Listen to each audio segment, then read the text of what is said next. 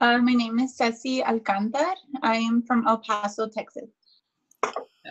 And what was your life or training practice like before you met me? So I dance mostly, and I think when you're young and you dance, you don't realize how much you need to work when you're not dancing. So it was kind of a rough uh, thing to realize as a dancer. And so I think as I got older, I started to look for training outside of dance, but I didn't know what to do. Like I didn't know what workout would help me to maintain my body as a dancer. So I would do maybe Zumba. Mm-hmm. I try some like cardio kickboxing stuff, Yeah. some yoga and stuff. Awesome. Cool. And what other classes or training have you done before that didn't quite work for you? I think honestly, Zumba is one of them. Because I don't remember being told how to use my body. You're just kind of thrown into I mean, it's fun. Yeah. I think it's mentally fun and socializing good for you.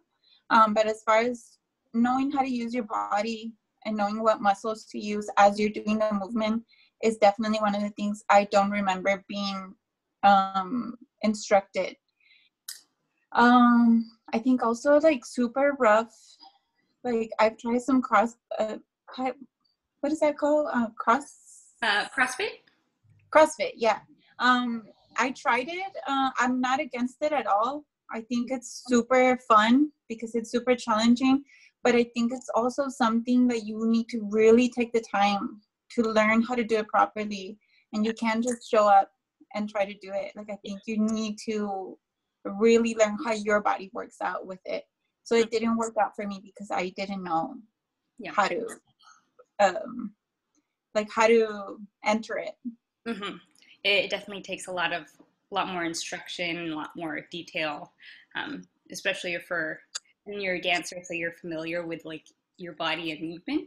But even with that, CrossFit is a completely separate um, type of type of moving and type of exercises that needs much more instruction and guidance to be able to do. Yeah, definitely. I agree. Yeah. Um, as My next question is, what made you want to train with me? So I think at the time that I met you, um, I had seen posts about you, and I think I was interested because I would see you in the dance field as well as in the Pilates field. I tried Pilates in Austin, Texas, and I really liked it, but they were large group Pilates classes, so I wasn't able to benefit as much as you would in a smaller class. Mm-hmm. And when I saw that you were actually teaching other classes other than dance, I was interested because as a dancer, I was like, she's going to understand like my needs and kind of know where I come from, like wanting to learn how to use your muscle and mind connection. Yeah. And so that was definitely one of the things that interested me when I think I saw you in the schedule for Academy of Aerial. Mm-hmm.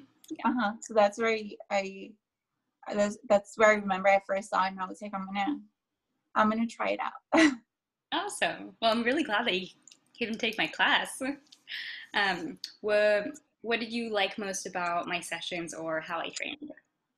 So I remember there's a specific movement that I will always remember, and you can do it and think you're doing it right, but it's in Pilates.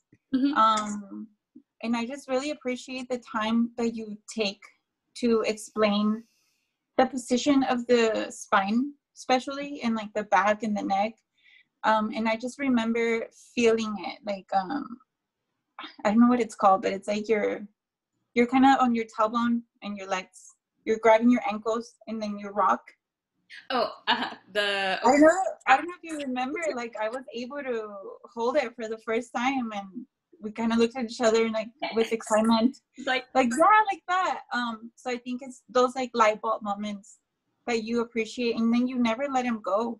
Like now I can practice some Pilates at home right now, and those are things that I memorized because you explained it so well, and I'm not afraid to injure myself at home, even though it's hard floor, like I have tile.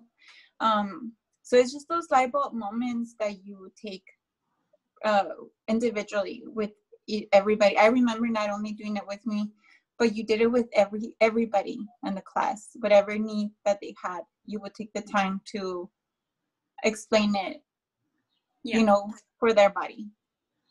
Awesome. Well, thank you for that. As and after training with me and kind of knowing like my teaching styles, what have you gained from training with me, and what were the results? So I think I kind of went over on my other answer. But I think what I really appreciate also watching you is that how much it can help you do other things. So you're doing Pilates, or you're doing, a more hard exercise. But I appreciate how you continue to grow with these little adjustments that you do when you're working out, or when you're really putting the mind and body into use together. Like, because I watch you do things and I'm like, I know that she can do these things because of the well use of her core. You know what I mean? Your hips, your center. So I like mentally how I know if I can't do something right now or yet, I know that if I continue to practice and put those things into the skill into practice, I know I can get to do it eventually. Like, it's not something I'm like, oh, no, I'll never be able to do that. Yeah. Like, I think mentally it helped me to know that if I do it properly and continue to try, I can get to that point where I want to get. Yeah. Awesome. Well, I'm glad that I can help you do that. That's amazing. What would you say to someone who is considering training with me? I would tell them to be as open as they can be honest, because that's the best thing you can do for yourself, so that you can get the proper training and the proper help. And I think when you feel comfortable with somebody and not feel like embarrassed because you don't know how to do it right, I think that's super important, to be able to train and to work with somebody who's willing to help you, and who has the desire to help other people to get better and to feel better. I mean, that's the reason why we're doing it, because we want to feel better. And it's important to do it with somebody that wants to help you. And I think that's probably some of the best benefits. Awesome. Is there anything else that you would like to share? I really like how you, like the little videos that you've added, like your second cup of, yeah, no, I'll be cleaning my house, and then I just put you on my phone and I connect you to like my TV so I can hear it louder. Yeah. And you'd be surprised how much like your mind is actually paying attention, because I think you explained something about the arch recently, and it helped me so much. Like I do feel that pain because I overstretch. I actually have more flexibility going backwards than in. So I really appreciate that. I think it's super thoughtful of you.